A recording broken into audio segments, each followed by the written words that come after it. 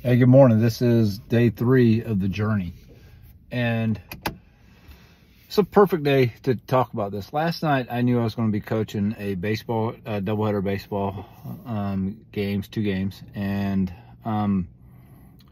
that it would be ending late, and today would be a struggle.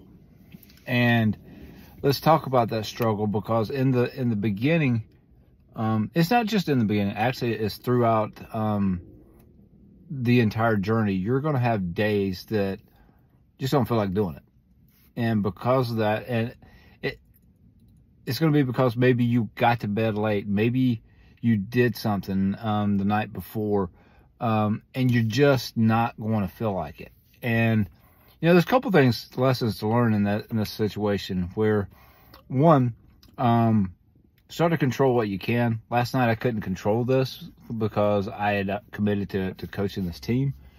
And I knew that when the alarm went off this morning that I was going to roll over. And to be frank, I did hit the snooze button one time.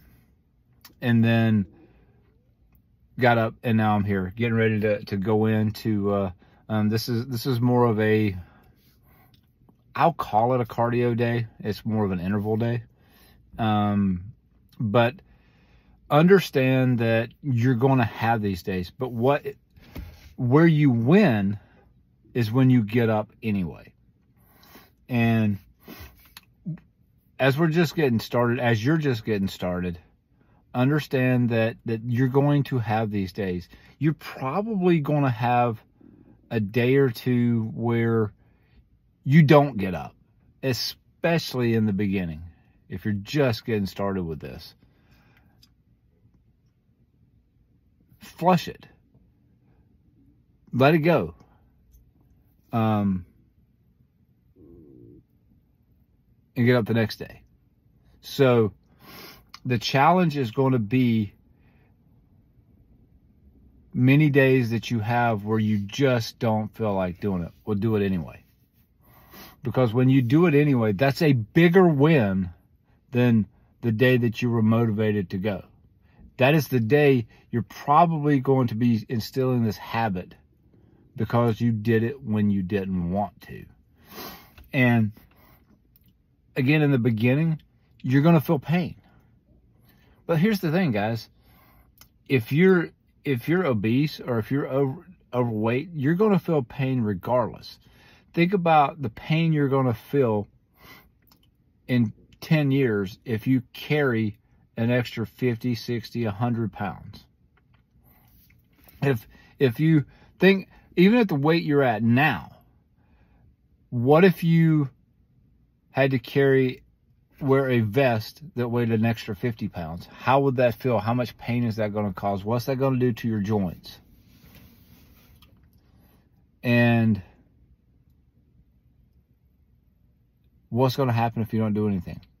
So it's these little victories that you have when you get up and you do it anyway. Because that is the difference between those who are successful at this weight loss fitness journey and those that are unsuccessful. And that's the little victories of getting up and doing it anyway. And you're going to have a few defeats. It's going to happen. You're going to have circumstances where you may not be able to work out the way you want, so you adjust on it. I'll have one of those probably in about a month, and we'll talk about it when I get there, if I remember to. And pay attention to what you did the night before as to what makes you feel bad. Is it a meal that you ate? Pay attention to those foods that cause you to feel a certain way. Because your body's telling you something. So, no grand words of wisdom today other than do it anyway. If you're struggling to get started today, or if you're struggling in day 3, do it anyway. Because as I'm doing this is as much of a challenge for me in a different way and it's to be consistent with doing these videos and being here for you guys. If you're seeing this on YouTube, well, you're always going to see it on YouTube, but I'm going to also share it on Facebook.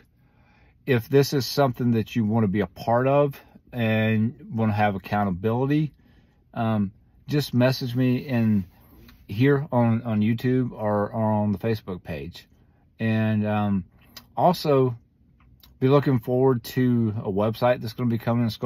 That website's going to be more in detail of complete fitness, the road to complete fitness, not just physical fitness, but beyond that, to a getting into the beliefs of a better world and how we can actually get there. What do we have to do that?